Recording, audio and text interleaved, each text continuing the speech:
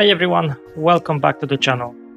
Today I will show you how to make very easy, very cheap, but very effective CO2 system. I will show you how to do it step by step. I will share the recipe I'm using for this and list every single piece of equipment that you need. When it comes to the equipment, the only thing that you're gonna need is a pair of scissors. Next, you're gonna need some rubber tubing, common plastic safety valve, CO2 diffuser, around 10 grams of powdered yeast, one 2-liter plastic bottle, one smaller one, but this one filled with water, 1 liter of water, 400 grams of sugar, and finally 2 cups that look like this. You can very easily find them on Amazon, but anyway, I will leave the link below the video. And they are actually dedicated for the systems like this. If you don't want to buy, you can very easily make them yourself, but I prefer buying because they are actually very good quality and there is zero chance of CO2 leaking from your system. It looks like we have everything, so let's get to work. Okay, we're gonna start with putting all the sugar into the water. I'm always doing this at the beginning to make sure that the sugar is fully dissolved in the water. It will take some time, so give it a good stir and just leave it on the side. In the meantime, when the sugar is dissolving, we can do other things. Next, we're gonna cut a small piece of rubber tube to install our safety valve. Those parts are not specialized. This is standard rubber tubing used in air stones and sponge filters. Now we're gonna place one side of this small piece of rubber tube on our safety valve, and the next side we're gonna attach to our cap. Again, we're gonna try to attach the tube as hard as we can, and we're gonna use the safety screws to make the connection airtight. And this is one of the biggest advantages of those caps. They are very safe, they are very good at handling big pressure, and you don't have to worry about any leaks. The next step would be to connect those caps together. So cut another piece of this rubber tubing, but this time make it a little bit longer, and simply connect those 2 caps together using 3 slots. And this is how it should look like when you're done. Now we have to again cut a piece of rubber tubing, but this time try to be a little bit more precise. We're gonna cut the piece that is more or less equal to the height of the smaller bottle. Now we're gonna attach it to the cap, but this time we're gonna do this from the bottom. So you want to attach it to the cap without the safety valve, and you want to attach it on the same side that is already connected to another cap. Now it's time to put our yeast to the bigger bottle. Best way to do it is to use a funnel, but if you don't have one, just use a sheet of paper.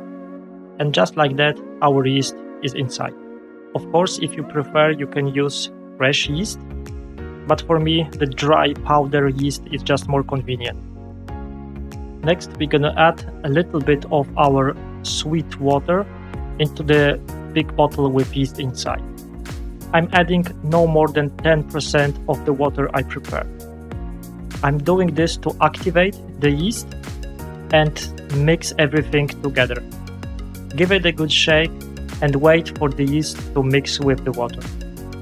While our yeast is dissolving and activating, we can finish our system. We have one final tube that we have to connect. As you can see, this one already has a diffuser attached to it. This will obviously go into our tank. But the second end of this tube needs to get connected to one remaining slot in our cap. After everything that we have done, this is how your system should look like.